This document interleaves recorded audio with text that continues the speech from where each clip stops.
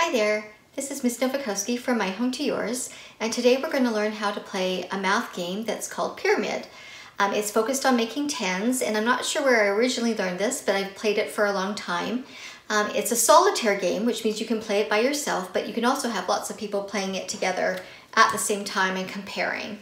All you need for this is a deck of cards. You need a regular deck. You take out all the face cards, so the jacks, queens, and kings, and put those aside. And then you need a full deck of ace through 10, and the ace is the 1. And you lay them out in a special way, and I'm going to show you how to play. Okay, to start playing, you shuffle your deck and you turn it face down, and then you start off by turning over one card at the top, and then layering over 2 cards in the second row, 3 cards in the third row. What pattern are you noticing? How many cards will be in the fourth row? 4 cards there. And then a 5th row. And this is why it's called pyramid, because we're building the shape of a pyramid.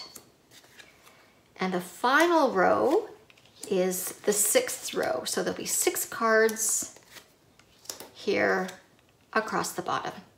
And that's how you lay out the game for pyramid.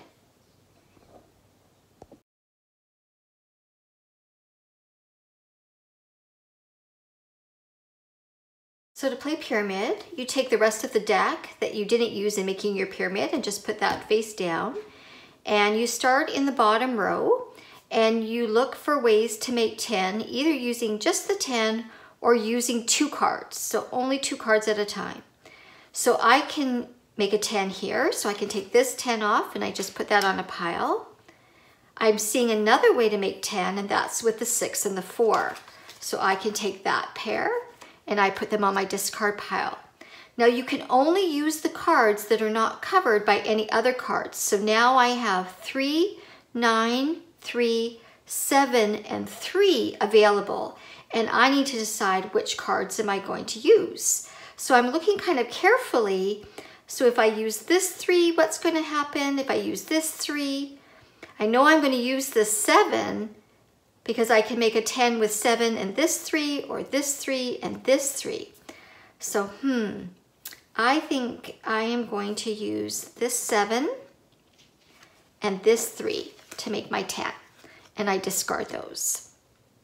And now I look at this, and the only cards I can now make a 10 with are 3, 9, 7, and 3.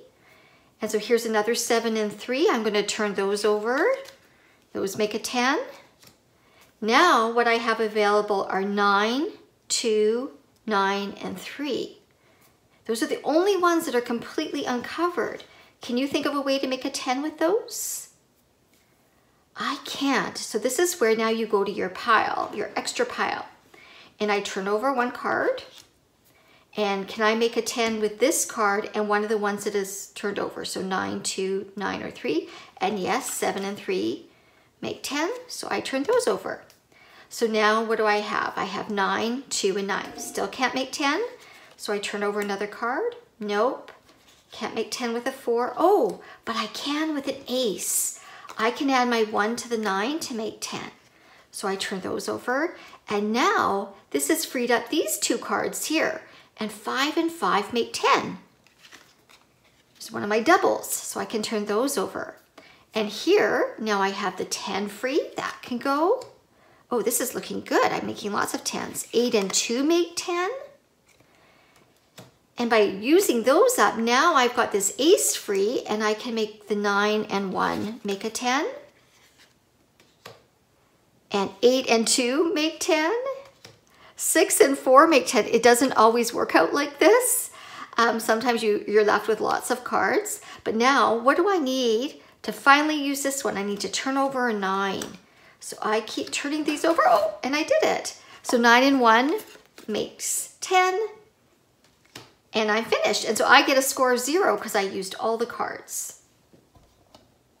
I just want to share another example of what might happen in this game. So this is where I am right now. I've made all my 10s and they're over here. This is my discard, my extra card pile. And this is what I have left right now. So I need to either turn over a 3 to make a 10 with a 7 or a 9. So I'm going to turn over. 10, doesn't help me. 4, 1, oh, and there's a 9. So I can make a 10. So now I still don't have any other cards free besides the 7. And so I haven't found a 3 yet. I keep turning, hoping that I find a 3.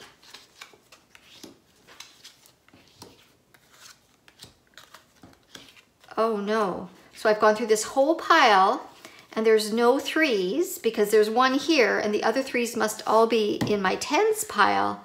So now I'm stuck. And so this is where my game ends and my score is adding up all of these. So 7 and 3 is 10, 9 and 6 is 15. So that is 25 plus 7 more. I'm going to decompose that into 5 and 2. So that's 30 and 32. And then plus 4 more is 36. So my score was 36. So when you play this as a solitaire game, you want to try and improve your score and try and get to 0, which was a bit of a fluke that I got that very first time.